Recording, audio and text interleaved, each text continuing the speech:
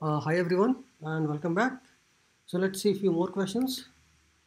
What is the promises? What is a callback? What is a async await? All these questions you might face. So you should be ready with the answer. Callback is just the initial way of writing the asynchronous code where function takes an argument and once the asynchronous task is done, that callback function is returned.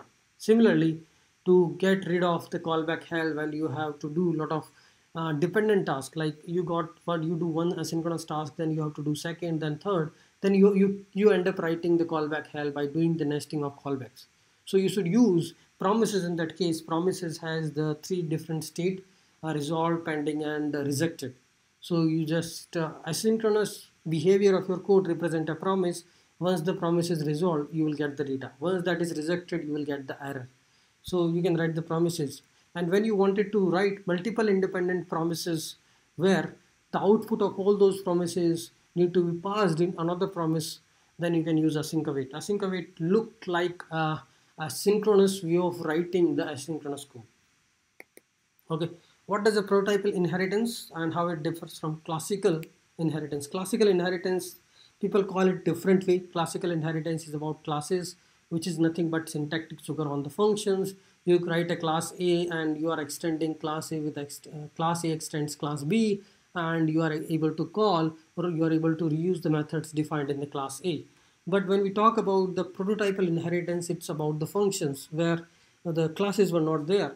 So in the functions, we are actually inheriting the prototype of function A into the function B, like function A, function hello. Then what we are doing, hello.prototype.say hello equal to function, and we define some properties, prototype properties on function A. Then how we can inherit those properties in function B so that the object created by function B can also call those methods. So we can do that simply with the prototypal inheritance. What is callback and callback hell? So callback we already talked about. Callback hell is just like whenever we have a dependent asynchronous task. Task A asynchronous. Once that is done, we need to do task B. When B is done, we need to do task C. And this is just about the behavior of your code, how you are writing. If you are doing the nesting of these callbacks, then it might create a problem. But you can also rectify this callback hell problem using the clean code, using just a different separate functions returning the callbacks. Okay, but to just get rid of this, you can just end up writing the promises or async await. What is a closure? Important questions. A closure is a function defined inside another functions and has access to the lexical scope uh, even when it's executing outside its lexical scope. So you see, there are nested function A and function B, and function B is doing A plus B. A is an argument passed in function A, B is the argument passed in function B. When the outer function is returned, but inner functions still have access to the variable passed in outer function, because that is the closure. It is keeping that value inside the closure, and that is a closure inner function. So closure has access to the variables defined in these three scopes. Okay, variable declared in its own scope, that is obviously variable declared in the scope of the parent function. So that's that example I was talking about.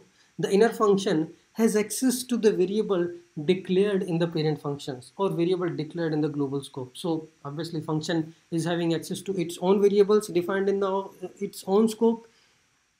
It will have access to the variable defined in the parent functions or in the global functions or in the global scope. Okay, now CSS specificity, this is kind of theoretical, but we don't remember it what it is and people get confused. So when we write the styles, we write the styles with the ID, with the CSS, with the selectors, we write pseudo classes, we write attribute selectors in CSS.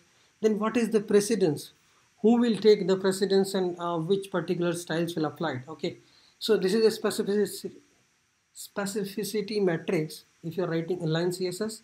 Then if you're writing the styles with the ID selector or class selector or pseudo class attribute, so this is the specificity. One with the inline, second with the ID, third with the either class, pseudo class, attribute or pseudo element. In case of equal specificity, I mean equal rules, then last rules written in the file will get applied or will get dominance.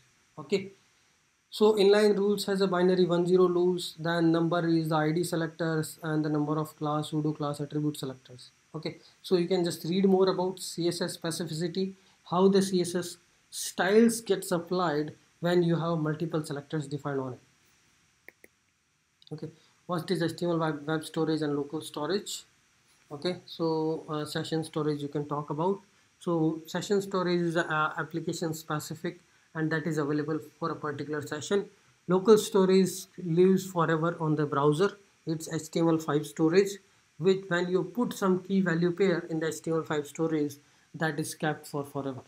Unlike cookies has an expiry, so after the cookies expiry that data is gone. Okay, so this I already talked about mutable and immutable methods. Mutable methods which mutate the array or wherever they are applying the operations. Immutable like array.filter, array.map. They are running the iteration on the existing array but they do not change that array. So they are immutable data structure.